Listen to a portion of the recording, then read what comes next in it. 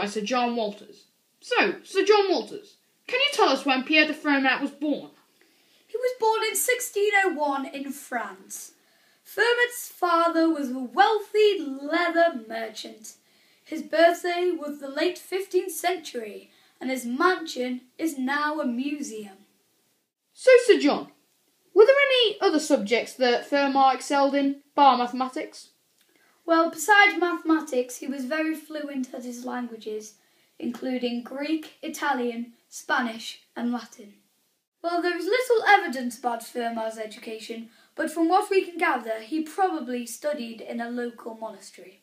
Well, he had 5 children, the eldest Clement Samuel, who inherited his father's office of councillor.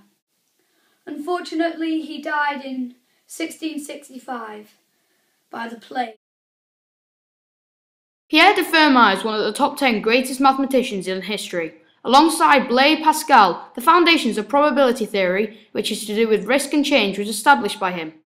Although Newton and Leibniz are said to be the inventors of calculus, Fermat certainly had a role in this, as he added Monsieur Fermat's method of drawing tangents. Fermat has changed the world in which we live in many ways. Everybody from insurance companies to stock markets use probability theory, and jobs such as architects and NASA use calculus.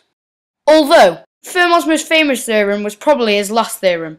In this, he stated that there are no natural numbers, for example 1, 2 or 3, such as x, y and z, that fit the equation xn plus yn equals zn, in which n is a natural number greater than 2. For example, if n equals 3, Fermat's theorem states that there are no natural numbers x, y and z exist, such that x cubed plus y cubed equals z cubed.